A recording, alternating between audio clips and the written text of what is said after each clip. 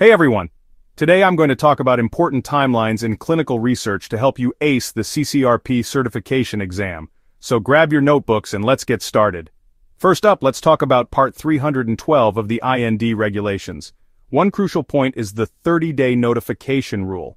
As a sponsor, you've got to notify the FDA within 30 days of adding a new investigator. That's right, 30 days. So mark those calendars. When it comes to protocol amendments and additional info, you can submit these every 30 days. But here's a pro tip.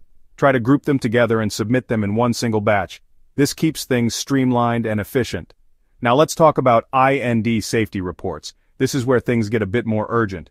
If there's a potential serious risk, you've got to notify the FDA and all participating investigators as soon as possible, but no later than 15 calendar days. This is no joke. Quick action can make a huge difference here. For unexpected fatal or life-threatening adverse reactions, the timeline tightens up even more.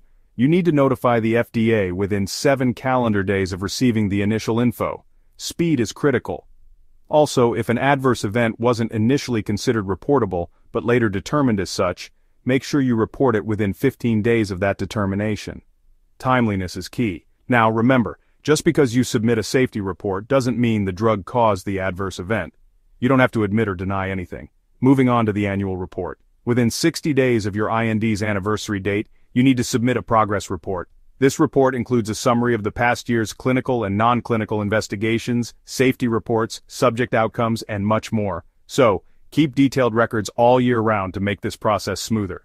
You'll also need to describe your investigational plan for the coming year and submit any significant updates to the investigator's brochure.